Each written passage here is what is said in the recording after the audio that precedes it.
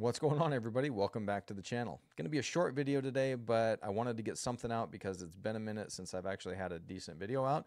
Today we're going to be doing a one-liner, kind of showing you how I select colors in Wayland, and from there we're going to, see where that takes us. So for right now, let's have a little bit of an explanation as to what I'm doing. I have actually created a second system on my laptop. I have two drives on there. I have my main system that you guys have already seen a bunch of times. It's got all the different window managers and compositors on it. It's got, all my setup, my videos and stuff from before, yada, yada, yada. That is the system that I have been running for quite some time now. I partitioned my second drive on my laptop and I reinstalled Void there, and I have installed one compositor. It is a Wayland compositor because I have heard Wayland is better on laptop batteries. We're going to see if that's true.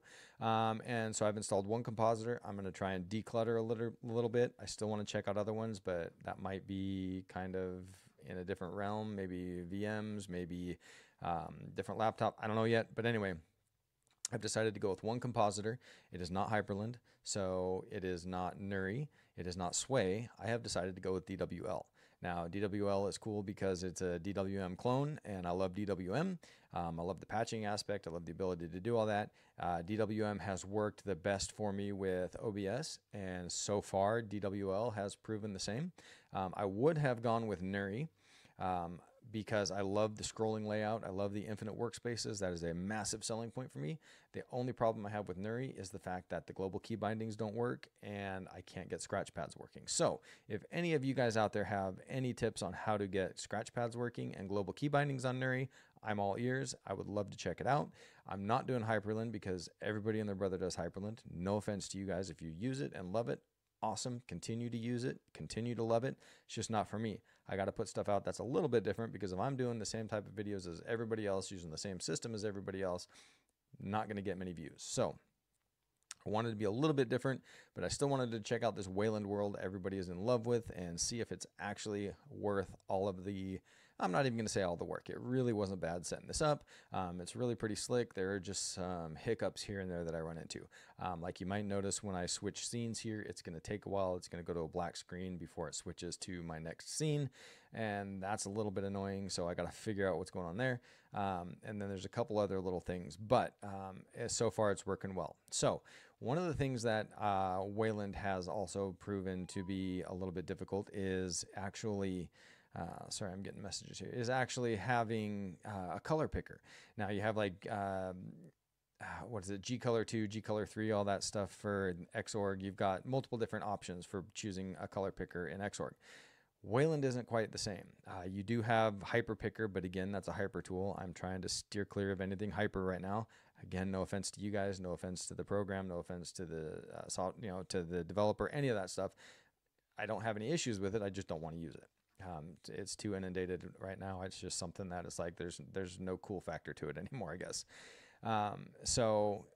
There's also a tool out there called WL Color Picker, I believe, which is a script a gentleman wrote. It's quite in depth. It uses some pretty cool stuff, but I decided I wanted to go a little bit easier route. So we are going to use a really cool tool that I love called YAD, and we're going to use a one-liner from the command line, and we are going to create a color picker that allows us to select a section from our screen, and it's going to display the output and the hex color in a actual color picker color palette. And yeah, so let's go ahead and jump over to my other workspace here and let's check it out. So, that actually switched pretty quick. So we're going to use a really cool program called YAD. DT has a video out on this.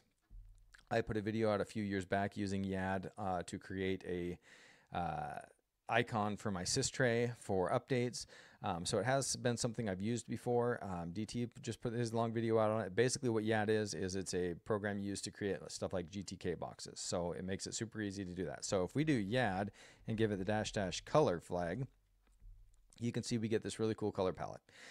You can change the opacity. If we just change this slider right here, you can see right up here the color, the opacity of that color changes. And then we also have the sliding scale here for the colors. You can select on it where you want it. And that's about that. So if we click OK and we get that, then we get the output of the hex color right there. So yeah, a really cool tool. So how do we actually use this in a script? Well, if we want to do YAD and give it the -- init color, it doesn't give us anything. Why? Because we have a missing argument. If we do equals and then in quotes we do, let's say 008080, that's one of my favorites, we'll hit enter and you can see it opens it up in that nice teal blue of 008080. We click OK and it spits it back out on the screen here for us. So that's all well and good, but how does doing this actually make a color picker for us, since we can't just look at these colors up here and see that, okay, this is blah, blah, blah, blah, blah as a hex code. So how do we actually get that? Well, we're going to use a couple other tools called Grim and Slurp. And I know that might sound kind of funny, but those are a couple different screenshotting tools that work for Wayland that allow you to grab a region of your desktop from 1 pixel to however many, and let you pull information on those. And we're going to take that information, we're going to parse it, and we're going to break out this number right here where of the pixel we're on, and we're going to display that color. So how are we going to do that? Well, super simple.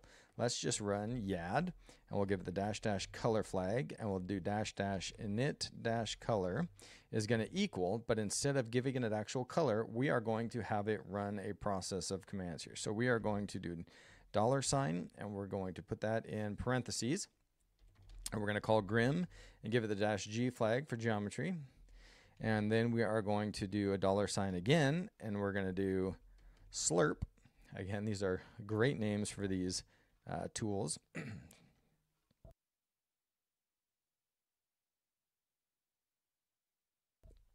Sorry about that. Just had a little tickle in my throat.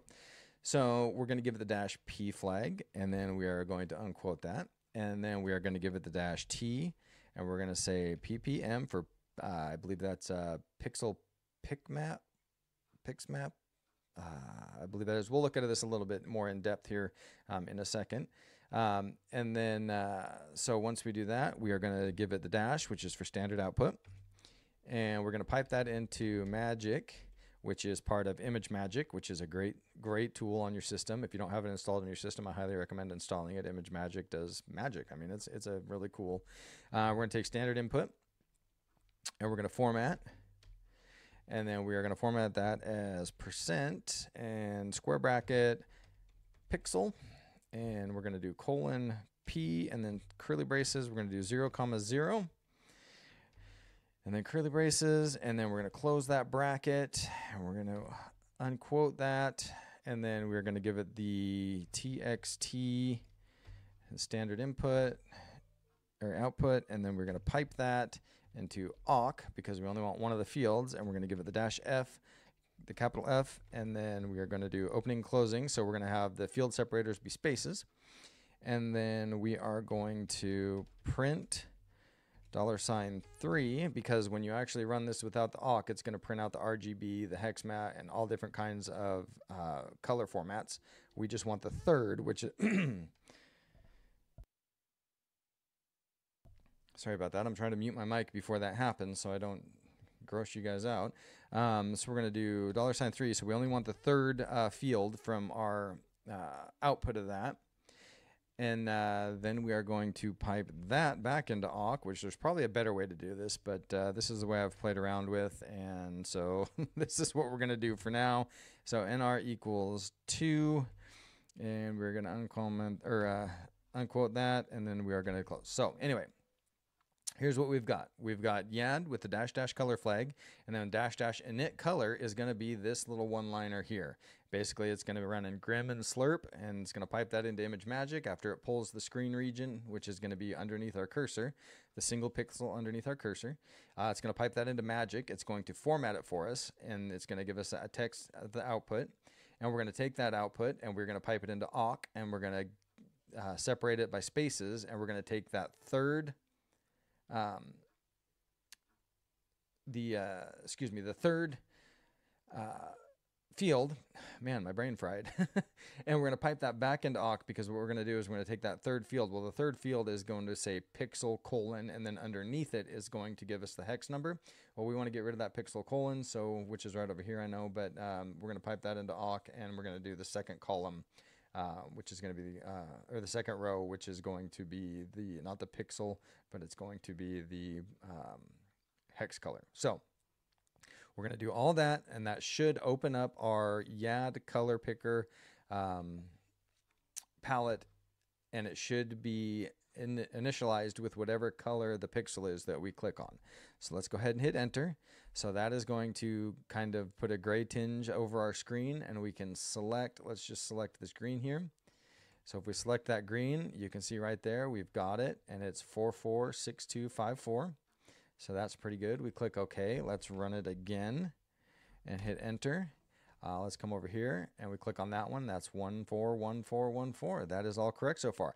How can we make this a little better? How about we don't have it? I don't like the fact that it dims the screen. So let's actually adjust that real quick. So we're going to do slurp-p. Well, in slurp, if we give it the -b, slurp is the one that actually allows us to select the region of our screen. So that's the one that grays out the screen and gives us the crosshairs to actually select where we want to go. But if we give it the -b flag, that's for background color. So we're going to change that to 0000000.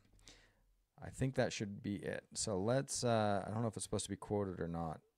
Let's give it a shot here. Let's hit enter. Okay. So yeah, now we've got the crosshairs. You can see right here it's moving, but the screen didn't dim. So you can actually see the correct color. When the screen dimmed, it was kind of hard to tell.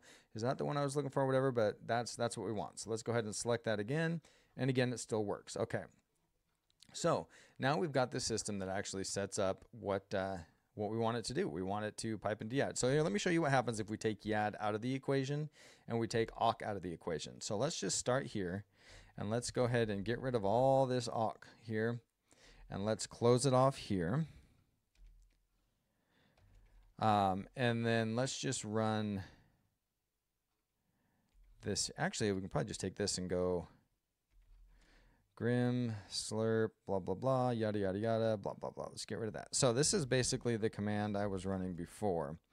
So it would allow you to select a section and see it would give you imagemagick, pixel enumeration, and it gives you all the different breaks. So this is what I actually broke down with that awk command. This awk-f right here, this breaks down and splits everything between spaces. So field separator is a space. We want the third one. So in this first line, if we do 1, 2, 3, that prints pixel.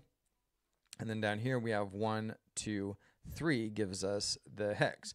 So I was getting pixel and then hex. So basically then the awk NR takes that first row completely out of it, which is just the pixel, and only prints the second row. So when we do that and then we run this all as a one-liner command and use that as our init color, then using our YAD program with the color pixel or with the color picker actually allows us to do the init color, take that one that we select under our cursor, display that, and open it up as the color palette and have it initialized with that color. So I just thought this was kind of cool because like I said, I do like to customize my system a lot. I do like to take the time to make it look nice because I spend a lot of time in there.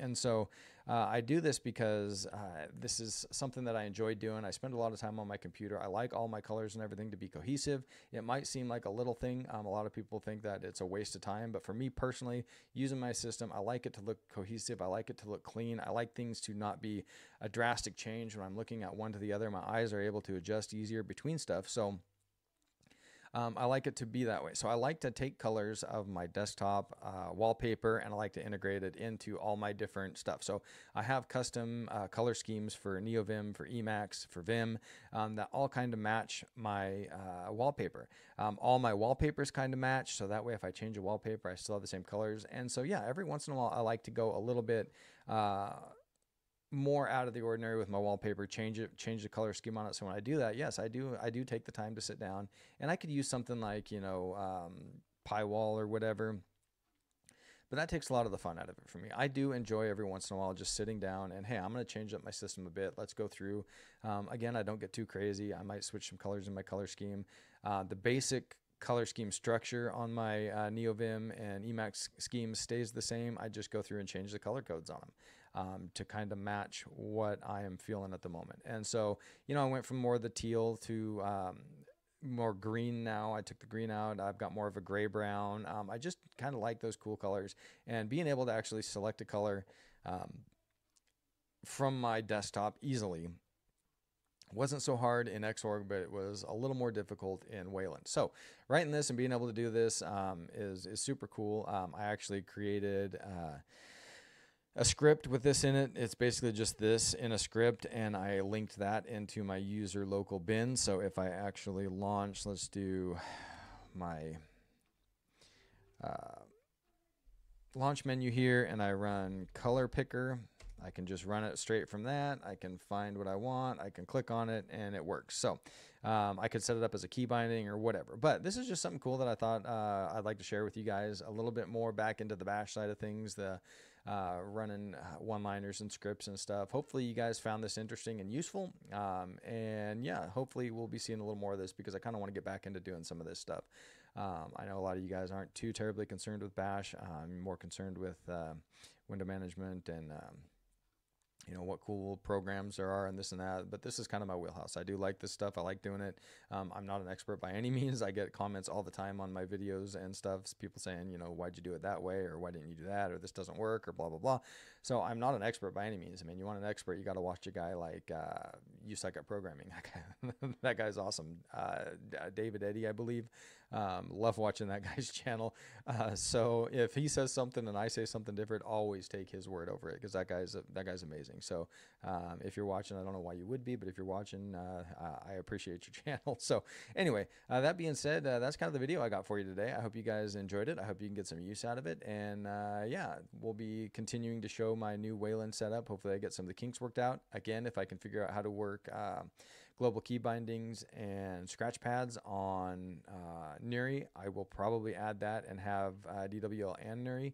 I'm hoping to see how well Wayland works with battery life on the laptop. So we'll just kind of check that as we go as well. So I hope you guys enjoyed this. Have a great day. Have a great rest of your week, man. Stay positive. There's always a reason to be positive, and you just got to look for it sometimes. Be appreciative. Remember what you got. Don't focus on what you don't have, and have a great rest of your week. Stay safe. God bless.